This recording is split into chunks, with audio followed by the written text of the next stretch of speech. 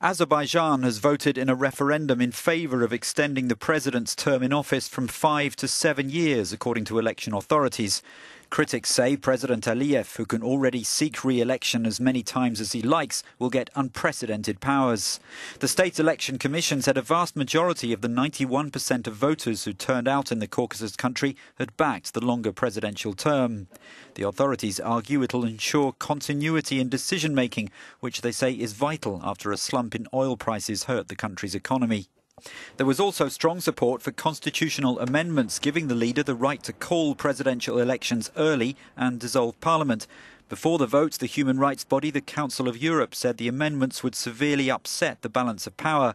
European observers recognised the results but said the voting process could be improved.